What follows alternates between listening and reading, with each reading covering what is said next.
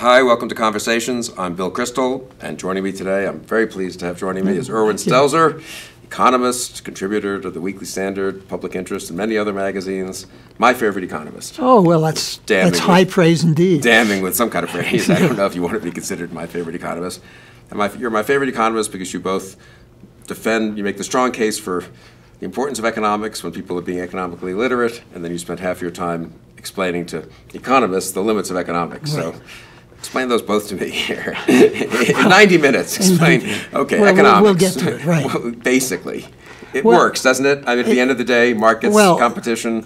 Yes, at the end of the day, markets and competition work. Unfortunately, we don't have perfect markets or perfect competition. So in the real world, what you're dealing with is inclinations, tendencies. You're not dealing with hard and fast conclusions, as you can see from the mess we're in healthcare and almost every other thing you mentioned. Economics can tell you how to create incentives to good behavior. They can tell you what incentives to bad behavior can do. Take Wells Fargo as a good example. And they can sort of lead you to ask the right questions if laced with a significant amount of humility. I mean, I'm curious. You're a PhD in economics, but then you were in the business world for the almost all of your adult life. Yeah. Which influenced you the most, or is it a combination of the two? I think there were three things. First of all, what I learned mostly in graduate school. I had a great mentor, Alfred Kahn, very exciting. I had an exciting graduate career. I got to teach 9 hours, work for the 20th Century Fund, grade papers, and take 5 seminars, and get the PhD done in 2 years. So it was very intense, and I learned a lot. Really? Yeah. Yeah. 2 years, really? Wow. Well, you probably liked hanging around campuses. Totally. You know? Yeah. I did not. I wanted to get back to New York. You were not sitting in the cafes enjoying. No. I wanted to get back to New York about as fast as I could. And then I learned in business that a lot of what I learned in economics is true. If you reward people every quarter, they're not going to make any investments because they're going to want to maximize whatever they produce in a quarter. So I think it was a good combination. But the third part, and this is not to flatter you, but when at some point in the 80s, when I had sold my business because I spent 25 years doing wage reviews for hundreds of economists, each of whom had his own theory of wages, and I decided that's not for me anymore. Your father said, why don't you come down? You've made enough money. Come down to Washington. I'll get you at the AEI, and you'll really thrive there. So I went down with a whole bunch of free market stuff. I was going to stay a year. And then I ran into your father and your mother, all of whom questioned everything I said and introduced what I considered non-economic considerations. And I said, oh, I don't want this slippery slope. I like really what I got. I know if I raise the price, the amount demanded is going to go down. I'm happy with that. And then I had to think a lot about it, and I emerged from that really quite different from what I went in. So it was a combination of the three things, kind of education, running a business, and then getting exposed to a whole different way of thinking about poor people. There's deserving poor, there's undeserving poor, and that changed me. And I think that's where I am now. Who knows what will happen, who I'll run into next. No, and I think what's so interesting about your work is you try to think about, let's call it democratic capitalism as a whole, not just about there's this market imperfection that can be fixed in that way. Right. Well, I think as you get from, let's say, from liberal, when you get mugged by reality, as your father said, but when you get to conservative, you have to ask yourself, what am I conserving? I don't much care about the environment, really, which is what conservationists think about. You're trying to conserve free market democratic capitalism.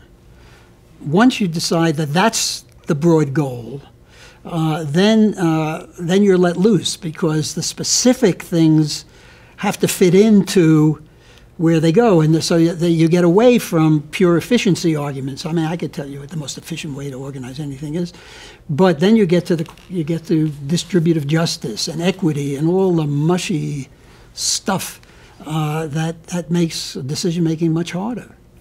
And I suppose the real world itself makes decision making so much harder, right? I mean, you were an antitrust specialist, and I mean, competition. How different? I guess I would say, if someone got a good PhD in economics, understood presumably all the competition, market, supply and demand, price discovery. I don't really understand most of these things, but all these terms. How far off is that person going to be when he comes to Washington and is told, hey, figure out what the right policy should be in this area or that area? Well, it depends on, I've hired a lot of those people because I used to hire people by seeing who was writing doctoral dissertations in the areas I was interested in and then calling them up and say, how'd you like to come to work? Is that right? Yeah, that's how I did it. I studied the list of dissertations. And so I got them when they finished their dissertation, sometimes not, now they were confronting reality. Right. And reality was much more complicated. I mean, I could tell you, for instance, that it's important, as economists say, to internalize externalities. Right. Okay. If I turn on my electric and I pollute the air, I should have to pay for it. I mean, you can say that in a paragraph. Okay. How do you measure the social cost of what you're doing? Well, now you're in a whole different area. It's that, but still the basic idea of asking the right question is what you could come out of graduate school with. And one of the things when I was at the Kennedy School, Bill Hogan, who's one of, you know him, he's a very fine professor, always said, if you ask the wrong question, you're going to get a silly answer. When the governor of New York said, can I evacuate Long Island if Shoreham nuclear plant blows up? Well, the answer to that is no, but it has no meaning. The question is, what is the probability that that's going to happen? What can you do to change the probability? That sort of thing, and that's much harder.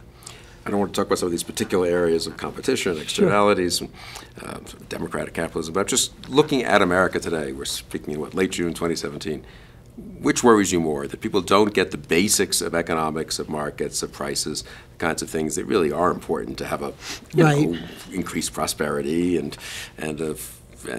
functioning economic system that's produced wonderful things for so many millions, hundreds of millions of people, on the one hand, or that people are dogmatically attached to a kind of free market orthodoxy that doesn't let them think more creatively about the broader society of democratic capitalism that we need to preserve, and about some of these complex issues of social externalities and so forth. Yes. Both. They both worry me. I would say in the practical world of making policy, the second probably is more worrying, because people, I mean, what is there in economics? You raise the price, you sell less. You grow faster, you have more money. It doesn't take a whole lot. I don't think all these fancy terms like price discovery and all don't do much for you. Have you looked at a journal lately? No, that's not my thing. I look at them. Yes, you do. I'm very always impressed. You occasionally send articles from some. Yes, and you know, and they're useful because they refine how you think. But I think the real world problems today are trying to find a middle ground. I think I mentioned this before, between foolish consistency and sheer ad hocery. Trying to find, you don't want people lurching from one thing to another, which politicians tend to do. You know, they wake up in the morning and Nancy Pelosi thinks we're going to kill 1 million people tomorrow, or you know, or the president thinks Amazon should go to jail. That kind of stuff is very bad. But it's equally bad to say, well, look, Adam Smith wrote about free trade. Free trade is good. That's a good thing. Don't tell me about tariffs. Don't tell me about currency manipulation. Don't tell me about retaliation. I don't want to hear that. I can show you which page, and Adam Smith supports free trade, and please don't turn it over, because on the next page you're going to find qualifications that are going to make you crazy. Well, I want to talk about trade, but let's just talk about, you cited Adam Smith now, which is not, most economists have a sort of, you know, hat tip to someone like Adam Smith or Ricardo, but of course everything, they've really just read modern economics, you know, beginning and whenever, and the latest journal article. I mean, you really do go back and read the earlier economic thinkers very seriously. Well, I read them because it's very good. I mean, first of all, it's beautifully written, and that's one test. I mean, I'm a great fan of Keynes, Keynes the writer. I'm not so sure about Keynes the economist, but Keynes the writer. And also, he asks himself very hard questions, and sometimes gets murky answers, but I think all of that is, it's grist for the mill. And then you've got to say to yourself, okay, that's what he said. That's very helpful. It helps me frame the way I look at the issue. And now what do I do? And I think I can't imagine, for example, people who haven't read Marx or who haven't read Keynes or who haven't read Smith and taken it seriously. That doesn't mean you've got to be a Keynesian. But on the other hand, when you're listening to, say, Larry Summers say that we ought to do this and this and this, and you say to yourself, well, what did Keynes say about that? Well, Keynes said that, but not quite what Larry's saying Keynes said. It helps you analyze what's going on. And think more broadly, I think, because they were all sort of interested in political economy. Yes, well, that was the original name of my racket. Not in mathematics. Yeah, that was political economy, right? Yeah, it was political economy. That was the racket, and it was before a specialization, very narrow specialization. You know, don't ask me about GDP. I do labor markets, right. And before mathematics, which is in a way a substitute for thought. It's if you can't say it, then you don't know it. And if you make it so abstract that only, I mean, what do you do with mathematics? You exclude as much reality as you can in order to get precision. And economics is not about precision. But I think the discipline's gone in that direction, huh? Oh, since has you it studied ever? with Fred Look, Kahn, I mean... Well, no, you see, I snuck out of graduate school before the wave of mathematics. In fact, the debate in the department in the year I left was, do we buy a calculator or do we hire another secretary? So that might tell you how old I am, but I escaped it. I don't think I could get a PhD today. I couldn't even come close, given the demands of mathematics. First of all, I wouldn't be interested, and second of all, I wouldn't be competent. And what does it really tell us much? I really wonder. Well, look, it tells you something. Take model building, for example. Model building, which is based, it can only be based on historic data. Of course, there is no future data, or else you wouldn't be building the model, right? Good point, right. So you take data and you try to look at it in a way. Now, what it lets you do is answer what-if questions. In other words, what if the economy grows at 3% instead of 2%? What does the model tell you? And then you look at it and say, does it make any sense? But in terms, I mean, we've had experience with model builders predicting, and there's always something you forget. For example, quants who came to Wall Street and were going to predict stock prices and so on forgot one thing. They were all going to make the same prediction at the same time because they built the same models. Bad things started to happen. So they're useful, but I think not as useful as people who swear by them. It's like climate models. I mean, what do they do? Look at the range of answers you get. Right. And that's fine. It tells you, so then you try to make your own judgment. Well, if this and this happens to temperature in the next 5 years, what does that tell me about what's going to happen after that? It's useful to ask questions, but not to build policy on.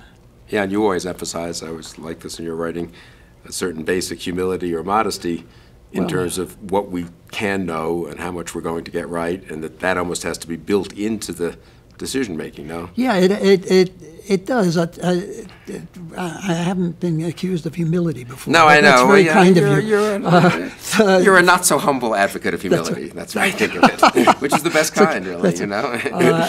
Isn't there Benjamin Franklin is like one of his... I don't know. It's like be proud of your humility, something like that. But I mean, humility can be paralyzing, and you have to avoid that. But what you have to do in the process is say to yourself, okay, I'm going to be wrong. Now, the question is, let's say I'm forecasting energy demand. I'm going to be wrong. The question is then, which error is the worst one to make? If somebody's asking you, should I build an electric generating plant? So you do a projection of demand. You say to yourself, it's going to be wrong. The question is, should I build it? Should I build it too soon? Right. Or should I wait for a shortage? Well, then you say to yourself, which is worse? And so you say, okay, I'd rather build it too soon and bear the carrying cost. So I think what you have to do is say, I'm going to get it wrong, probably get it wrong. The question is which of the errors I can make is the least costly, and then use that to begin to think about the policy answer you want to get. And think about it in healthcare. Think about it in anything. We're going to get it wrong. When you're trying to guess how many millions of people are going to respond to what kind of policy, we're going to get it wrong. So the question is, which is the least costly error we can make? I mean, when you've written for us on climate change, carbon tax, many times at the Weekly Standard, I've gotten responses. On the one hand, people outraged that you're somewhat dismissive of not dismissive, but skeptical, I think, of the confidence of many that we know where the climate's going, we know how severe the crisis is, and so forth. Right. But on the other hand, you're a very strong advocate that happens for a carbon tax, which is a favorite of a lot of the environmentalists. Right. And people sort of said, well, how could he be both? I thought he seems like a climate skeptic, and then he's for this carbon tax. Well, so maybe that's a good example. It's you a good could walk it's, people well, through. I mean, well, here you're looking at climate change. So they build these models, and they tell you all sorts of things are going to happen. Now, the first thing you've got is you've got to control your temper, because if you don't agree with them 100%, you're a denier. And I hate that term because it comes out of the Holocaust. Yeah, it's a terrible term. And I told them that, and they keep using it. So you say, okay, I don't like these people. But nevertheless, I got to look at what they say. And it doesn't look to me like what they're saying is plausible, that the world is going to come to an end, and especially since it's an invitation for more government. So the people who are doing it have an incentive. You always got to look at what the incentive is of the person who's making the position. And so his incentive is to expand government, and naturally he wants regulation. So then you say to yourself, well, but I could be wrong. Now, let me see. If I'm wrong and the globe heats up, that's not a reversible error. That's an error. You can't buy a fan and cool the globe down. You're done. So maybe I'm wrong. They think they're right. They know they're right. I think I'm right, but I'm not sure I'm right. So then the question is, what policy is appropriate that will do the least damage if I'm wrong? Well, we should do something as costless as we can to reduce emissions in case they are being generated by human behavior. Well, what's the most efficient way to do that? Now, there an economist can be helpful. You can say, well, I have regulation with hordes of people at the EPA who have a stake in continually expanding regulation, because then they get to hire more people and get bigger budgets. Or what happens if you just take these costs, whatever they may be, and they're very hard to measure. They have costs on health, they have costs on congestion and all sorts, and you measure them as best you can. You're probably off by orders of magnitude, but you get a number that's not zero. And you say, well, now I have a number that's not zero. Why don't we start slow and make sure that we have a flexible program? And so you say a carbon tax is the most efficient way to do this. It will restrain demand a little bit. It will compensate society for the costs, and we can raise it. So let's start at $20 a ton and see what happens. And then you say, well, wait a minute. Who's going to pay this tax? Who's it going to fall on? Now, you notice that liberals can be had more easily on gasoline taxes because they live in cities and they don't drive. And they have big limousines. And they don't think you should drive either. And they come out west where, you know, my plumber has to drive 40 miles to work in a pickup truck. And they don't, and he's going to end up paying the tax. So then you got to say, well, what is the equitable way to distribute this burden? Well, let's see. You don't want poor people to pay more than rich people. So we'll make an adjustment. Anyone under X thousand dollars a year will get a rebate on the tax. And so then the policy fight starts. But at least you're starting from a basis where whatever you do, it's going to be a better thing than doing nothing. Now, Ronald Reagan said, don't just do something, stand there. Right. And sometimes that's a very good policy. But in the case of global warming, if you can't be sure you're right, and I'm not sure I'm right, although I'm very skeptical, and I'm trying to discount the nastiness of the other side and the certainty of the other side. I mean, you see John Kerry, he really knows. What does he really know? He doesn't know anything. Somebody told him. They don't even quote their own stuff right. And then when you see added to that, they try to repress the other side and keep them out of the learned journals. You've got to be suspicious. But you can't be sure you're right, so you do what I said. And it's also the question, I suppose, just to take another minute on climate change, which is an interesting topic. There are ways you could imagine the globe getting warmer. It has, and presumably will. And adjusting to it in ways that don't involve stopping it from getting warmer so much as just adjusting to warmer. Well, warmth, I mean, first of all, there's winners and losers from warmer. Right. There's this town in Britain, Blackpool, which has probably the most horrible weather in the world. They're now talking about becoming the Riviera. Okay, now, they ain't going to make it, but it gives you some idea. If you're a farmer in Canada, warming is not such a bad idea. Right. So first there's winners and losers. And the fact that somebody is trying to stop that process from winners and losers, that's true of every economic decision. So you say to yourself, well, okay, if there's winners and losers, now let's see what the magnitudes are. But then second, you say, well, wait a minute, would it be cheaper to build a dike?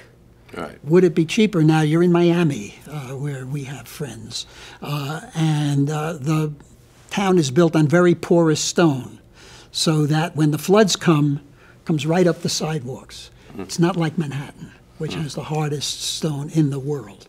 That's why we have skyscrapers. And so you say, well, that's really tough. But yet in some towns, they've decided they're going to raise the sidewalks. Why did they decide that? Because property values were being threatened by this threat. Well, that's good. That's what markets say. That's going to threaten property values, makes you willing to invest to preserve your property values, and that's a perfectly normal capitalist free market reaction. So you've always got to say, is it cheaper to ameliorate the cost of this? Now, you got to be careful when you say that, because that leads you to, is it cheaper to let this person die than to treat him? And there you don't want to necessarily go that route. So that's why policymaking is so much fun. Yeah, no, this has given wonderful examples. Now, you said in passing, but I want to draw you out a little on this, that, the choice would be thousands of EPA regulators or relatively simple carbon tax. How much does the study of economics bias one, I don't mean that in the sense, in a bad sense, but or instruct one to be in favor of price-type solutions, if that's the way to say it, as opposed to regulatory solutions? Yes, it clearly, if you're smart, it clearly makes you start there. You start saying, I'm in favor of market-based solutions. First of all, there's a freedom element to that.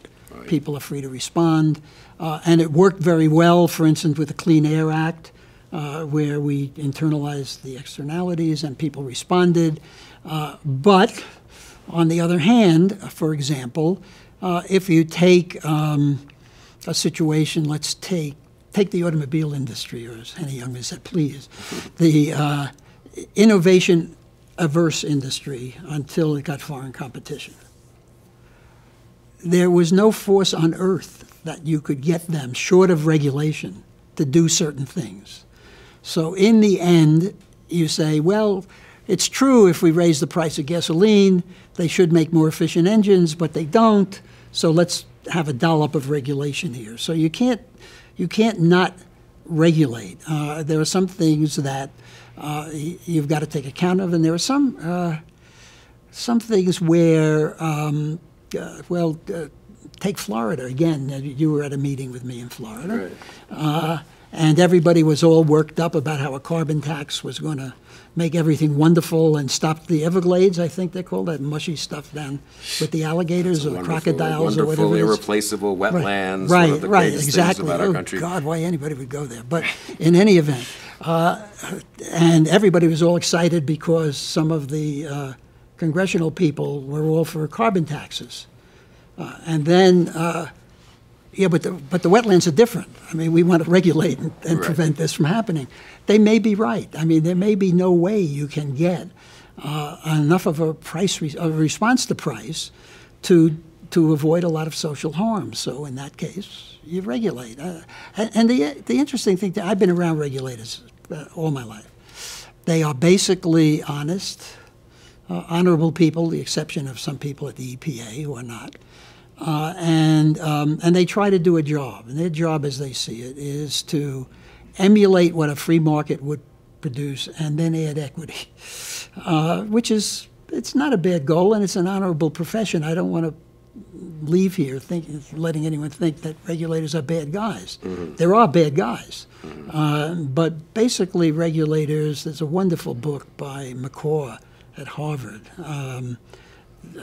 reviewing 5 regulators, including Fred Kahn and so on, and their contributions to society. And what Fred tried to do was set prices that would have been the same as what a market would do.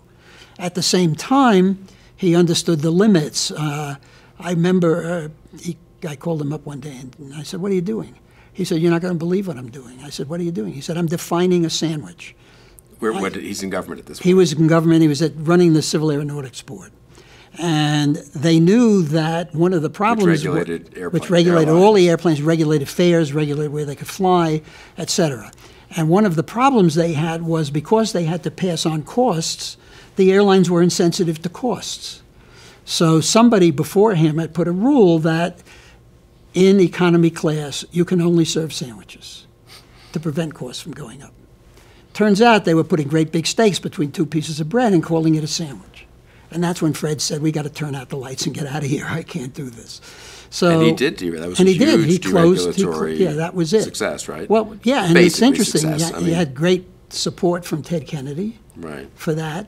Some people say because he flew from Los Angeles to San Francisco for $25 in a startup that was having the hostesses in hot pants, but that's not verifiable. Yes. So it's a non-economic incentive or something. Right? Well, I leave that to you. Yeah, let's not. We don't want to go let's not go that far. far. Right. But so again, it's particular to the circumstance without becoming a complete ad hoc solution. You start with a prejudice in favor of markets. You move from that to deciding whether any sort of price solution will help. In housing, we got all the incentives wrong and got the crisis in 2008. Almost every economist saw what was going to happen, although they didn't say it. I mean, because they were looking at models of it rather than looking at the micro incentives being built up in the housing industry. That an economist can do. And then you proceed to, well, if I can't get that done and this is the way it's going, and this is necessary to preserve free market capitalism, then you begin to make exceptions, just like we have now this problem with inequality. Technically, you could say, well, it'll work out. I mean, basically, the unskilled will learn skills, and as I think I said to you, you know, economists can tell you where you want to be, but they can't tell you how to get there from here. Right. And we can't figure out how to get to the level of equality we want to do. So it's hard. It's hard. It's hard. Yeah, that's a good lesson for people in policymaking. I want to come back to both the 2008 crisis and especially the inequality issue today and technology destroying jobs and so forth. But you said very quickly, in passing almost, the auto industry was resistant to competition from outside. And so, but I guess the normal, if I can put it that way, sort of orthodox free market economists say, what do you mean they're competing with each other, these companies, if what you say is right? All 3 of them? So yeah, I would say generally, maybe this is your real world experience has made you more of a doubter about competition in the real world than a lot of economists I read, who just assume, well, several companies, so competition, this is the price that's being driven by competition. Yeah. I don't think you think that's always that can often be wrong. First of all, there were only 3 of them. And you don't have to have a meeting to decide what you're going to do. I mean, so that's why we look at each other's prices. Yeah, right? Yeah, and also there's you know, you're all members of the same club, and Dearborn, I think that's a place in Michigan, and so on. But take our friends, the real red-hot competition people in Silicon Valley, right? This is let's talk about the liberal people who want more visas so they could bring in people. Steve Jobs said, if you take any of my employees by paying them more, I'm going to ruin you. So they all agreed to, and I'm not saying this was found in court. They had to settle this. They fixed wages by agreeing not to compete for each other's staff. And they had to pay a huge fine. Any other cartel like that, the guys would have gone to jail. But and jobs at one point.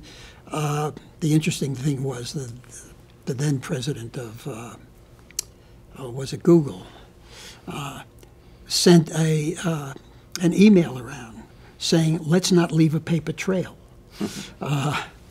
Tells you about his high-tech capabilities. Yeah, right.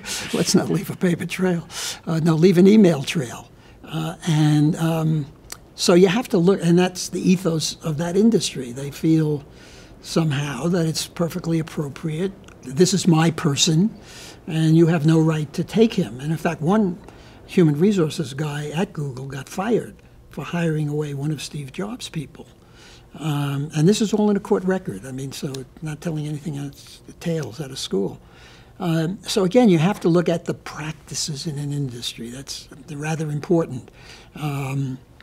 There are people now who worry about Amazon, for example. I worry less about Amazon because they have such a small part of the retail business. But I could see the worry. You can see the book business. You can see businesses where they have had a major effect. And then you say, well, is the efficiency gain worth the effect? And if it gets to be a real monopoly, at that point, you have to regulate. I mean, it's very rare that just free and open competition produces a monopoly. We thought that was true in the airline industry, in the electric utility industry, in lots of industries where it proved not to be true when we deregulated and we allowed competition. The it that wasn't true was that it was a, quote, natural monopoly. I mean, yes, they called it natural monopolies. Now, again, I remember when I was at AEI, generation of electricity proved not to be a natural monopoly. People built generating plants, they competed to get to market. Transmission is a whole other story, and one of my economist friends there said, but sooner or later somebody will develop alternatives to transmission, which is undoubtedly true. But then you ask yourself, well, is it sooner or later? Right. If it's going to be in a couple of years, well, then maybe you just let it rip. If it's going to take 20 years because of the huge capital investment and the permitting problem and all the institutional barriers to entry, well, then maybe we want to regulate it. You mentioned the 2007-2008 financial crisis, which certainly was the most dramatic I've been through, right. and did shake my faith in economists, and I think the public's faith, actually. I think we've seen the consequences of that in Europe and in the U.S. Sure. over the last decade. Was it predictable? Did people predict it? What does one learn looking back, et cetera? Well, one learns looking back is, number one, a macroeconomic model can't predict turning points. Very good at trends. But turning points are very difficult. So just explain that a little. So you mean, well, if it was obvious that at some point it was going to... At some point it was going to go down. I mean, you didn't know when or how fast. And it's very hard to build a model that's based on the going up to figure when it's going to go down. But if you looked at it in a micro way, look at the incentives that were at work there. Number one, thanks to conservatives, we built into the tax code an incentive to own a house, right? You can deduct your mortgage. The theory was absolutely perfect. It would make for a more stable society. People with homes, you know, what is it? Larry Summers said, nobody washes a rental car. This would be, forget about that it froze the labor force, especially in a downturn where the people couldn't sell their houses, but never mind, it's a good thing. Yeah, good things turn out to have some bad consequences. That's well, but one then of the main liberals, rules that you, I think, right. Stress, right? Right. The liberals then went one better. Well, if housing ownership is really good and you give people deductions for mortgage, what about people who really can't afford it? Let's find some way to get them houses. So you get this panoply of assistance to people who have very little chance of paying back their mortgage. Then along comes the guy who's going to lend the mortgage, right? Now, he would ordinarily have an incentive to get paid back. Right. But he ain't hanging around to wait to get paid back. He's going to bundle it into a bunch of securities and sell them to somebody else. What's his theory? Well, if I take all these bad debts and I roll them into a security, that will spread the risk And therefore, that's a AAA rated security, says the rating agency. Forgetting that what's going to affect one guy who can't pay his mortgage back is going to affect another guy who can't pay his mortgage back. And then the guy who wrote the mortgage, he doesn't care, he's gone. And what about the buyer? Why isn't this buyer saying, what am I buying here? Because he's told that he will get bailed out. He has the impression that no one's going to foreclose on his house. He's got a protected position from the government that sounds really great. I guess the ratings agencies, they were pretty important in that, right? I mean, yes, the rating agency. The false reassurance of. Yes, they said to investors, this is a AAA rated security. Right. Now, remember that, look at the incentives. The rating agency didn't get paid unless the deal went. So the security that they rated AAA was the thing that generated their own fee. If they said, oh, this is a lousy deal, don't sell the security, they didn't get anything. So we now have a situation where there was no regulation making the original writer keep skin in the game, which would have at least moderated his willingness. And then we add to that the notion that we pay the bankers who sell this stuff bonuses based on short-term performance, and we don't claw back any of those bonuses that are based on earnings that really weren't there. Now, we've moved ahead a little on that. At Wells Fargo, they're clawing back some of the tens of millions of dollars of the fraudulent sales. So everybody had an incentive to do the wrong thing. And look what happened. But if you went to your model and said, is the housing market going to crash? Well, you put in all these old data, and it didn't tell you that. Yeah, that's so interesting. And I guess what's the phrase? The crises happen more slowly than you expect, but then more suddenly, or something like that. I mean, that does seem to be true in life, I think, often. You hit these inflection points. And look, again, if you think about it, so what do you do about it? Okay, all these incentives are wrong. So can market action fix the incentive? Well, no. What you really should do is, first of all, the rating agency shouldn't get paid on that basis. Second of all, you should have the guy who writes the mortgage should have to keep some skin in the game, and a whole bunch of. Some people were saying some of these things as public policy matters, right? In 05, 06, 07. Yeah, but look, no one people were making a lot of money at this. And the consequences, a lot of the consequences were externalities. If you had a foreclosure on your block, your house was worth less, even if you're paying your own mortgage. So it was a bad set of incentives. How do you fix it? Well, then we go to the macroeconomists, right? And we go to the Fed. Fed sees the world is coming apart. You're the Secretary of Treasury. Somebody says, well, you better bail out Goldman Sachs. You better let them become a bank, because if they go under, you're going to have a problem. Well, you don't like to do it, but you say, fine. And then Lehman Brothers comes along and says, well, what about us? That's enough. We don't want to create moral hazard. Okay? Now, moral hazard means we give you an incentive to bad behavior. Too bad for you. We know you're small, but it seems you're also interconnected somehow that we don't understand in the banking system. And we still don't understand in the banking system. We understand size. We do not understand the interrelationships in the banking system. Who, when drowning, reaches out and pulls somebody else down with him. Aren't there ways you could regulate the banking system to try to limit the ability of one entity to drag down another? Yeah, you could. There are ways, and we've done some of them. But yes, there are ways. Most of them are imperfect, but there are ways. One way, which we've used a lot, is to have the banks have lots of capital so that they can't be dragged down because they have plenty of capital to throw at the problem. And we've got a much better capitalized banking system with capital determined by the risk at which your portfolio is from the interrelationships. So that's good. I mean, that's better than we had before. You could limit the size of a bank. I mean, there is a point beyond which humans can't manage something. And you could say, well, you're a smart guy, manage this much, and then you can't grow anymore. That's a way to do it. Or you could say, well, if you want insured deposits, that's your business, Right. period. Don't take on a whole bunch of risks that will make the insurance company pay if you go down the tubes. So there's a lot of, but that's regulation. You can't rely on markets to do that. That's a big topic today, obviously, both income inequality, questions about upward mobility. Those seem to be perhaps more damaging to the system than, it says that the incentives aren't quite right, or maybe even than the after effects of 07, 08 at this point. So how worried are you about that? Are you, I'm a lot worried about it. is that right? Okay. More than most conservatives, I would say. Yeah, more than most conservatives. And I'm worried about it for a lot of reasons. First of all, we have a system where it seems that performance and pay have become disassociated at the very high levels.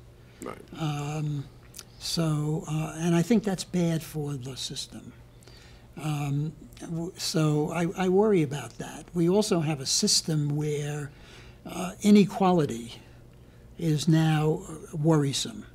And it's worrisome for a lot of reasons. One is there is a feeling that compensation and performance have become disconnected. Warren Buffett's very good at the avuncular game, so nobody begrudges him. Right. And also he's done very well for a lot of people. But there's something going on out there that's sort of troublesome. And I don't think it's mere envy. I think that the system is throwing off casualties of change where people who are not responsible for the change and have no way of adjusting to the change. You're sewing T-shirts in North Carolina, and suddenly somebody in China can do it for $1 an hour. You paid your taxes, you scrubbed your children, you sent them to school, you went to church, and suddenly your living is gone. Right. And meanwhile, I'm getting a cheap T-shirt. There's something wrong about that. Now, I'm not a moralist. I mean, if I were, I would have lived a different life. But there's something upsetting about that in terms of the preservation of the capitalist system. What do you do about it? Well, there are income transfers that you do. We do some of that. But we haven't solved this problem. And when industries are localized, so you have coal, where the coal is. I mean, you don't have coal in downtown Aspen. Right. So where it's localized and it hits a whole community, so that you can't say, well, why don't you go to work? Why don't you take a job for less money in the department store? But the department store's gone bust because There's you no don't one have shopping any money. there, right? We haven't solved that problem, and it doesn't get solved by mere transfer payments, because the transfer payments then become multi-generational. And yes, the economy is doing great in a way. I mean, we have low unemployment as we measure it. It's really not that low, but it's low as we measure it. The economy is growing. Is it growing 2% or 1.7? I always am amused. I think decimal points were invented to show economists have a sense of humor. It's growing modestly, not a lot. Could grow more, might grow less, but we haven't solved the distributional problems, and the distributional problems become multi-generational. So that it isn't the case, well, sooner or later the guy will learn how to become an airplane pilot and give up his horse and buggy. It doesn't work that way anymore, Right. if it ever did. And I worry about that. I don't think we've solved that problem. And how easy is it to solve? I mean, maybe we have pretty unusual, I guess, combination of globalization, especially China, it seems to me, Right. which is just a massive shock to the system. Many good things come out of it, including what's happened in China itself, which is not a trivial accomplishment of a kind of capitalism, bringing hundreds of millions of people up to a decent standard of living. But you combine the China shock with the technology shock, and maybe it's just something that no one knows much how to deal with. But well, there are ways. I mean, yes, and we've had shocks before, and the economy seems supple enough to adjust to them. So we've got a system of temporary transitional transfer payments that are supposed to cover a permanent system. At 26, remember 26 weeks of unemployment insurance, right? You're between jobs. Well, you're going to find a job in 26 weeks. Well, if it's not 26, we'll make it 50. We'll make it 99. Right. But basically, these are transitional circumstances. They aren't anymore. Some of these are permanent. And the question is, what do we do? I'm not talking about a permanent underclass in the Marxian sense, but what do we do about that? It seems to me that if at the same time as you're doing nothing about it, and the upper income earnings are less related to some economic activity that people can understand, not running a hedge fund or pretending that something is a capital gain that's ordinary income, you get pressures on the system. And look, this is the greatest economic system ever invented, not because of the goods and services it produces, but because of the freedom that it has produced that's associated with it. And that's not new to me. I mean, anybody who read Milton Friedman and so on knows that. So the question that I worry about now is, what do we do about that? What do we do about essentially what looks to me like a permanent underclass? You're 50 years old. We've managed to fix it so you're going to live a long time, which at some point you may wish you weren't. And your coal mine closed. You're going to send it to computer school? It doesn't make sense. Are you going to arrange a permanent lifetime stipend? That doesn't make sense either. And I don't know the answer to that, but I know we're not asking that question at all, because the political system, which runs on getting elected every other year, doesn't seem capable of coping with this kind of problem, which may require rather long-run solutions. And, well, you're a political scientist. I'm not. So, same thing with incentives. I mean, the system, the founders did try to set up a system in which some people would take a longer view. The Senate has 6-year terms and so forth. The president, Hamilton explicitly says this in the Federalist Papers, is eligible for re-election, and they didn't anticipate even a 2-term limit. Because you want to give the president incentive, Hamilton says, to launch long-range projects, which, and you want, with Reagan, he had the toughness to go through the Volcker contraction in '82 because he knew he wasn't up till '84, and that if he could make it there, he had another 4 years after that. But yeah, so it's an interesting political science question of incentives too, as well as an economics question. But it seems to me on that 50-year-old man, I mean, I think it's very different if he thinks, look, I might have kind of gotten a bum, fate here, and that's not new. There were plenty of people in 1932 who had been working hard and suddenly found themselves in the Dust Bowl or something in Oklahoma and never really probably got up to the standard of living they had in 1928. They went to California or something. But they did believe their kids would have a good chance. And I think that's what's a little scary. I mean, Bill Galston always cites this poll, I'll get it slightly wrong here, but sometime around 2012, 2013, when for the first time a majority, or at least the plurality of Americans, said they were not confident their kids would have a better chance than they. And that is worrisome. And so what do you say to the 25-year-old who didn't get a 4-year degree, who thought he might follow his dad into the coal mines or maybe be a truck driver? He looked around and saw people were doing pretty well at that, but whoops, here we have self-driving cars and trucks. And that, I think, that's really worrisome, I think. It's one thing to have one generation have a rough time because it's an unusual moment in world history with China and technology.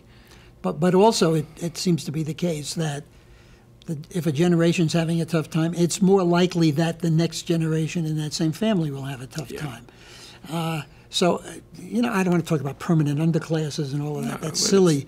But that's the worrisome stuff. The inequality that seems beyond anyone's control. But this is the deserving poor and the undeserving poor. But that worries me. And what worries me most about it is that conservatives seem unconcerned by it. Yeah. Democrats have all sorts of very simple income transfers. We'll tax one guy and we'll give it to the other guy. Forget about what incentive that creates for the other guy. Right. It doesn't do much good. I mean, it does good for him in the sense he has more money. But but it doesn't do what we want done. Right. And conservatives just, I don't know what they think, but they're certainly not addressing that problem. And you see it now in this incredible debate about health care.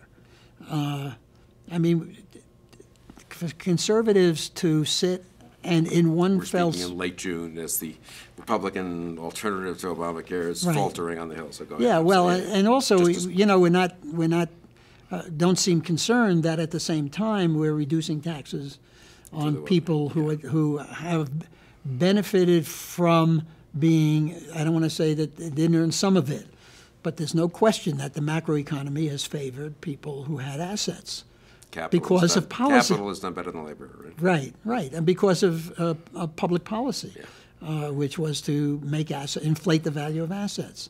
I worry about the long-run acceptability of free market capitalism, partly because it's been the most productive system the world's ever seen, partly because it has the greatest component of freedom that the world has ever seen, and partly because no one in power seems to be addressing it. I mean, certainly the current administration doesn't seem overly concerned about these problems. And the Republican leadership on the Hill, neither, which you'd think, okay, the current administration has its own kind of unique problems, but not for me. I was actually alarmed. I will say I was skeptical of this from the beginning, but I wish I'd been more, in a way, outspoken and negative on it. I mean, the replacement, people haven't really focused on this. The Republicans' campaign on repeal and replacing Obamacare, we must have published 50 pieces in favor of superior conservative tax credit-based alternatives to Obamacare, which I think stand up fine.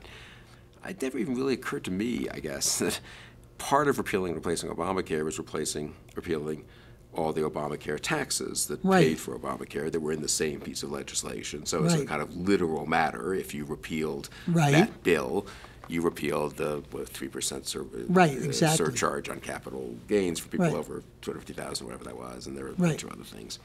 I guess but then you do end up with this kind of nutty, frankly, proposal in 2017 that, okay, we're repealing the healthcare parts of Obamacare, replacing it, maybe not, but whatever, with a different system, okay. And we're repealing all these taxes, which Obama, perfectly intelligently from his point of view, made sure were taxes pretty much entirely on the wealthy. Right. So, but the wealthy have done well since Obamacare passed. And not it passed in entirely 2010. By their own effort. Right. And so you're really giving a tax break. I mean, it's not, I mean, conservatives hate it when you say it this way, but it is empirically a correct statement. You're giving a tax break to the people who've done best over the last 6 years. I don't know which how is you a little sell nuts. it. I mean, I don't and know you how can see sell why it. this thing is crashing on the Hill. Also, there's a magnitude question. We're not talking about giving a tax break to people who made $50,000 a year or $100,000. We're talking about people who have made a lot of money, a lot of it as capital gains. Right. I hate this phrase, unearned income, but not due entirely to their own effort, but due to the Fed, which inflated the value of assets. Right. So when I look at these rather stupid children who follow the new Pied Piper, aging Pied Piper, you can sort of understand it. They see that's what come out of this is they owe a lot of money. People who as they see it, cause the bust, come out of it richer than ever. And there's something wrong with that. I personally don't think there's something wrong with that, except the magnitudes. Yeah. If at the same time as you want to cut health care for poor people, you want to cut taxes on rich people, you got to be... Unless you can make a very strong macro case that this is net going to be wonderful for health care or for the system, and almost for the economy. Immediately. Yeah. That's another thing. I mean, Keynes' famous statement about in the long run we're all dead is certainly true. And there's, again, a question not only of magnitudes, there's a question of timing. Yeah. And again, you have to worry that the political class seems incapable of responding to this. You sort of wonder. I think one reason that Trump got to where Trump got is because people didn't want what was going on. I mean, some people fell in love with Trump. But some people said there's just something inequitable about the system. Right.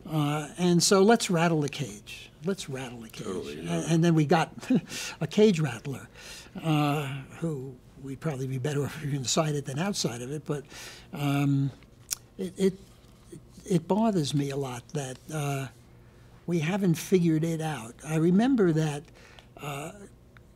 and also at the same time, that that conservatives want to make an assault on the entitlement state. Now, if I could ever think of a bad time to make an assault on the entitlement state, it's now. What I wonder if conservatives who are thoughtful wouldn't do now what sort of the deal your father said. You know, we got the New Deal. For better or worse, it's there. We're not going to change it. So let's go on from there and figure it out. Now, he wouldn't go as far as, the Great Society, but we got it. I can't see how we can reverse a lot of the perversions that have been built into the system. We bailed out the banks. Go tell some poor son of a gun who can't pay his mortgage that we're sorry, we can't bail you out. Right. I think we're going to have to live with what we did so far to get out of the 2008 problem and begin to build, to accept some sort of safety net. But I'm damned if I see any hope in the political system the way it is. I mean, what's interesting to me about what we've just said is it's probably one of the more sympathetic accounts of Sanders supporters that we've had on these conversations, but I think maybe accurate.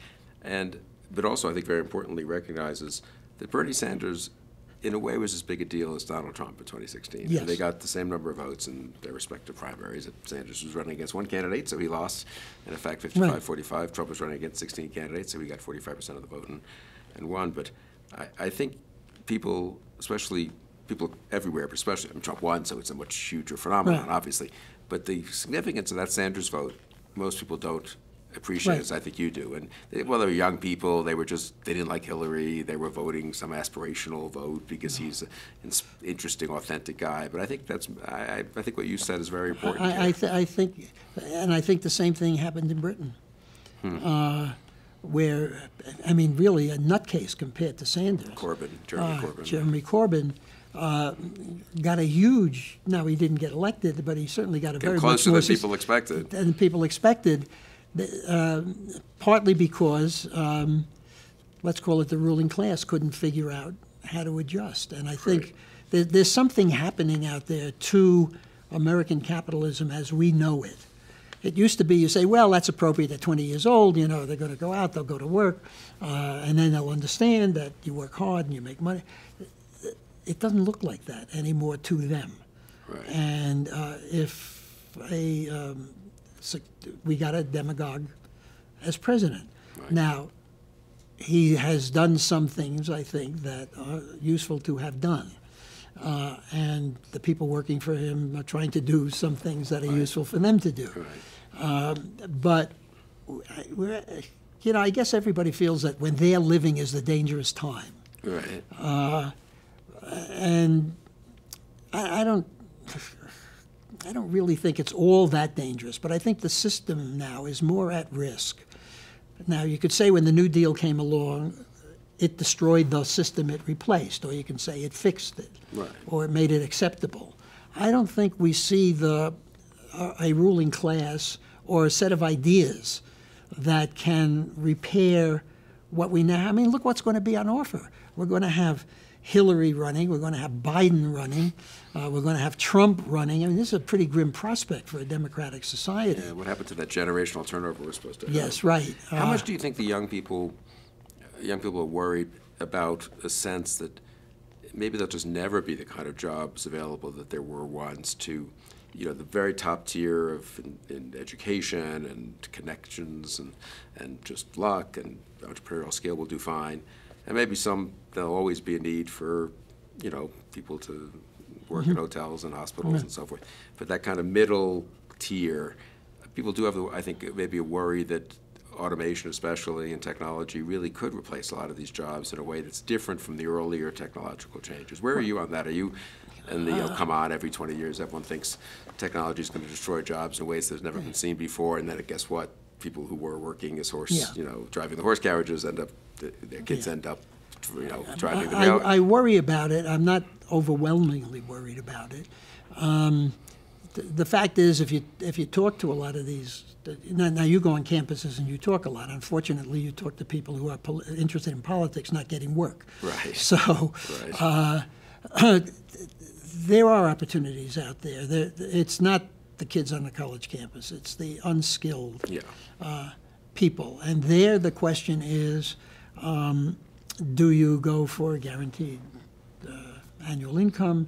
But that's uncomfortable. First of all, it makes them supplicants for their entire lives. But also, it just means it's like a giant safety net. It's better than not having a safety net, but it's not a life. So the question is, what combination of incentives do you create that would make them respond to something that's productive? I'm less now. You live in a welfare state in Washington. I spend time outside of Aspen, which is a kind of socialist republic. Where we are now, we should say. Where we are now, socialist republic. But you go west, Minneapolis, I'm thinking of where I've gone. I don't go to Chicago. Minneapolis, Phoenix, those places is where I have a house. I don't like to concede that I live there yet. That's true. You live in New York. Spiritually, I'm in New York, right. And there you don't see what you see in the East Coast. I see more people, young people, who understand the nexus between effort and result than I see in Washington. In New York, the people who understand that nexus are really way up there. Right. And for them, it's beyond describing the level of the nexus. But what I see in Arizona, in New Mexico, in places I go, the young people are encouraging. They understand the nexus. And I'm not talking about the guys who put on the masks and try to bust up a meeting at Berkeley, which probably may have needed busting up, I'm not sure. But certainly in the University of Arizona and places I go around the Midwest where I try to see what's happening. I like to go to shopping malls. I like to talk to shopkeepers. I like to meet with kids there. They want to learn. They want to go make money. And I think that's encouraging. Will it be difficult, more difficult than when I went to go make money? I'm not so sure. Are their aspirations greater? That is, their expectations are higher, and they may be doomed to some disappointments. But it's the most encouraging thing I do is getting out of Washington after a visit. Where people are talking about, getting a job, or, I said to one guy, would you mind moving this here? Some guy was paying to move some stuff. Oh, yeah, I do that for my grandma. Well, I'm sure I like the analogy. Yeah, that's great. But they're young people who seem to me more to understand the relationship between effort and result than in Washington, where it's first of all much harder to discern. I mean, a guy gets elected senator. Why did he get elected senator? Because he's smart, or did he get elected senator because of who knows what? Whereas if a guy buys a new car in Phoenix, he didn't steal the money, or he'd be in jail if the sheriff didn't shoot him. And he knows there's some relationship between his efforts. So that's sort of encouraging, and maybe that's the way we ought to go. Yeah. Try to reconnect. Because the problem is at the highest levels, we've disconnected the relationship between effort and result in a lot of ways that including inheritance. My favorite big inheritances. Another yes. conservative heterodoxy that you're. Well, if somebody tells me what's wrong, wrong, 0% death tax, right? Yeah, right. As they call it, death tax. Yes, death tax, right? Inheritance If the tax. guy who's dead can pay. You're right. Yeah. Right. So. But just on that point, I think it's very interesting because, one also doesn't want to romanticize the past, and for all the effort, relationship effort, and hard work in the past, there was also. Or hard work and results in the past. There were also a heck of a lot of people getting jobs through connections and unions and the door, right. And there was a certain amount. It was a system that compared, you could argue, to the current opening up of the economy, often for people not at the very top, but the right. kind of Uberization, I guess you'd say, getting rid of ridiculous professional qualifications for barbers or beauticians that really were just restraints on entry. Entry. You could imagine a sort of healthy entrepreneurial, somewhat entrepreneurial, but not. We're not talking, launching Apple, but or Microsoft, but sort of self-reliant kind of attitude on the part of an awful lot of citizens. Almost more in the past, when you had to be nice to the union boss to try to get yourself in the door, right? Right. Well, but it's entirely possible. I see more entrepreneurial activity when I get out of Washington, and even out of New York. I mean, the entrepreneurial activity in New York's a whole other story. But the guy who does my IT work is an independent. The guy who does all sorts of maintenance, they're all independent. They all have the same problem.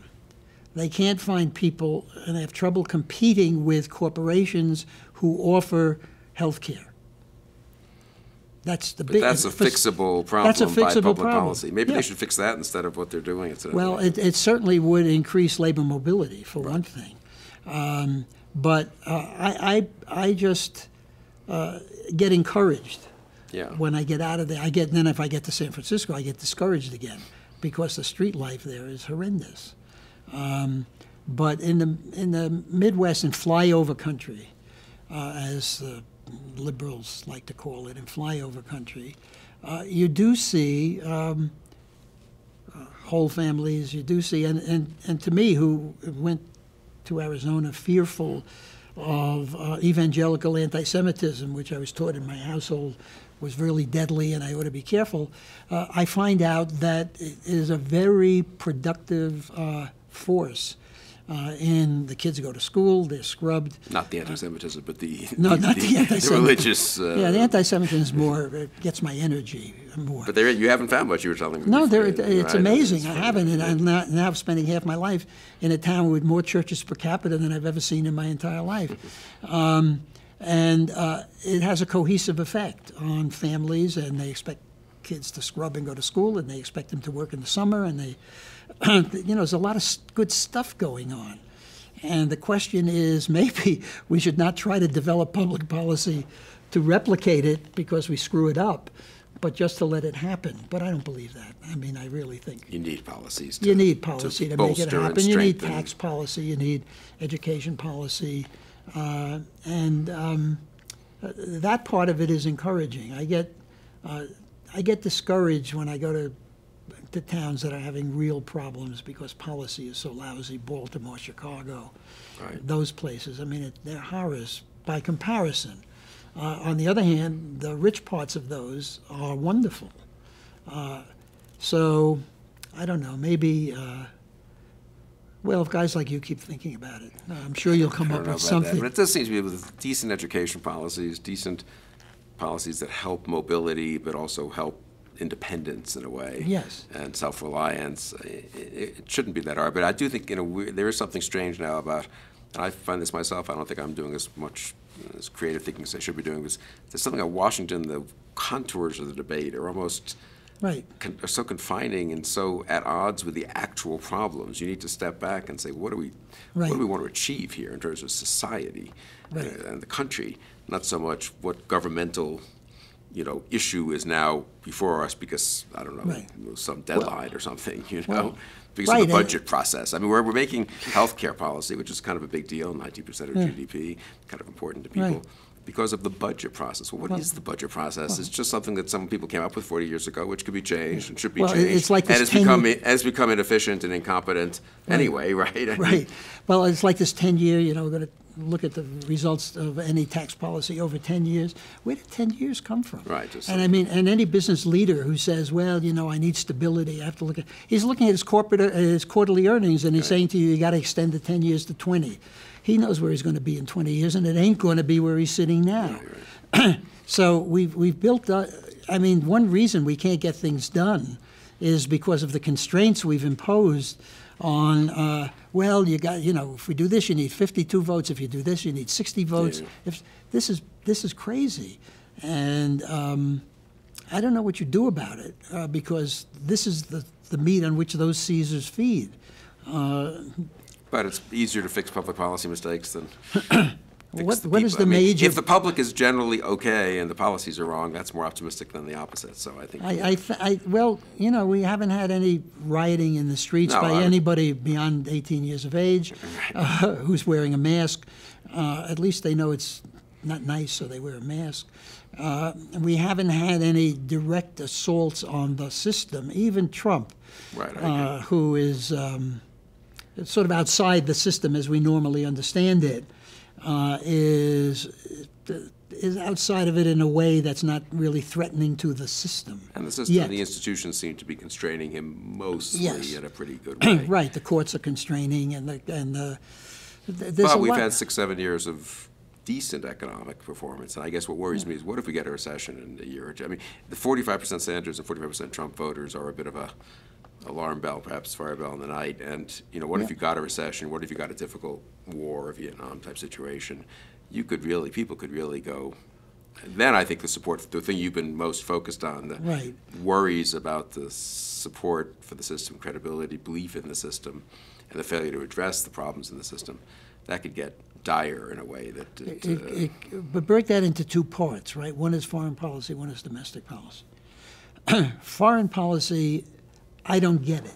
I mean, it's not my field. I don't understand why 5,000 more guys are going to be able to accomplish in Afghanistan what the whole Russian army, which had no worry about wiping out civilians, couldn't accomplish. And, I always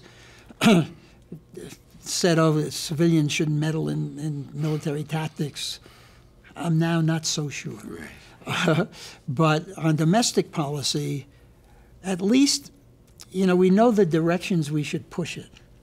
What we don't know is how to make it happen. Now, we're going to have an election. Half of me used to root for divided government so that nothing would happen. I think we're beyond the stage where nothing, I'm with you where nothing works. I think we have to do something. And I think the something we have to do, among other things, is seem to be doing something.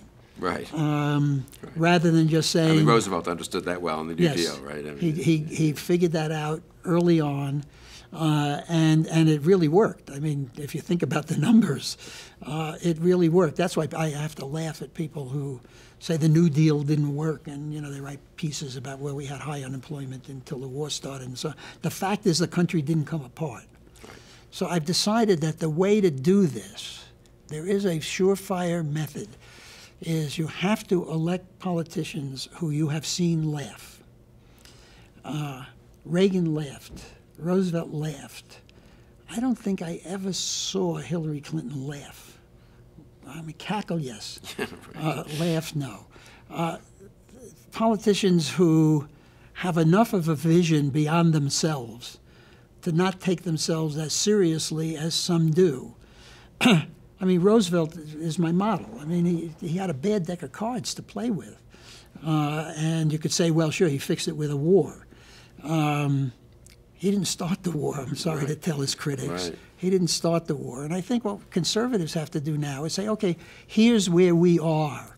We're not, look, Barack Obama won. People with pre-existing conditions are going to get health care, and they're not going to pay for it. They're not going to pay anything like what the actuarial tables say they should pay. Okay. So what that's it. Good. Let's accept that. Then what do we do about it? How do we make that as least costly as possible and as most efficient as possible? take the cards we've got, which are not bad cards. I mean, the fact is, we have a healthcare system that's very expensive, but we have a country that's very rich. So if we spend another 1% of our marginal income on healthcare, so what? It's not like it's coming out of people's mouths. I mean, we're talking now about replacing essentially all your body parts before you die, so that you are bionic man by the time you die. That's fine with me. I mean, if anybody wants it, they're welcome to it. And we're talking about trying to get a system that enables us to afford that is productive enough to enable us to afford what it is that keeps the system going. And yeah, people. And do we have an inflated freedom and individual incentives. Do we have an inflated view of entitlements? Yes, and the people who complain most about it are the most entitled. So I think we have to ignore them. We have to figure out, as a body politic, what are the reasonable entitlements, and then try to deliver them. That's where economists can help in an efficient way. Right. If you look at Britain with the NHS, it's a horribly inefficient system. It's got moral hazard. It's got every wrong thing, bad incentives, and so on. Try to get the incentives right. Try to limit moral hazard. Try to keep a nose sniffing for blatant inequalities, that even if that's what the market produces, listen to Adam Smith, just intervene. I particularly like when he talks about trade policies for free trade, and then when he gets to, well, what if the other guy is doing that? He said, well, revenge. He uses the word revenge, one sentence, revenge. It's appropriate. Why not? Will we survive Trump? Yeah, I mean, we're a great country. We'll survive Trump. I don't doubt that for a minute. Is it a bit unnerving? Sure, but has it got Germany increasing its defense expenditures? Right. Yeah, so... And the problems are deeper than Trump, as you've been saying. And the problems, Trump is a symptom. That's what needs to be addressed. But that's the weakness. I mean, we're not doing that. We're not... now, you're more familiar with the think tank world than I am. I follow it some. But I worry that we're not doing that. And people are getting there. I think it's a little bit of an adjustment, and there's always a lag. But I kind of feel like people are coming to where you are in terms of thinking in a broader sense of political economy and trying to step back from the particular narrow debates of the last few years and the last decade maybe, and really try to say, okay, what do we accept? What are the cards we have? What can we fix? What do we just live with? And it's perfectly tolerable. But but also I think the notion, this is where I think what you've been saying is so important. I mean, think in terms of the system as a whole, of the system of the democratic capitalism, political liberty, a certain amount of economic equity, but also growth. I mean, that's the right way to ask. Those are the questions we have to ask, not this very narrow, you promised to repeal this, and therefore you've got to help people making more than $1 million a year with their capital gains taxes. Yeah, I think, and we also have to recognize that a lot of the things we thought we knew, we don't know. Yeah, well, I mean, or we knew them at the time. We know that making more money is an incentive, right? Yeah. But we don't know at what magnitude it stops being an incentive. And also things we knew that were correct in 1983 may not be correct in 2017. That's the one problem conservatives have, is that this Reagan love. Yeah. I mean, Reagan was wonderful and all of that, and that was then, and this is now. We now have different family structures. But this is a great country. I mean, we can't sell it short. I hate that expression, but somehow you've got to go back there and persuade people to think again, because what they're doing now is kind of a mindless process. I mean, we'll go around the room and everybody will say hello. I mean. Thinking again maybe is a big task, but I'll do my best, and you'll do your best, and hopefully with you in charge, I'm relaxed. And with this conversation, I hope will help people think again. Irwin, thanks very much for taking this time to join me, and thank you for joining us on Conversations.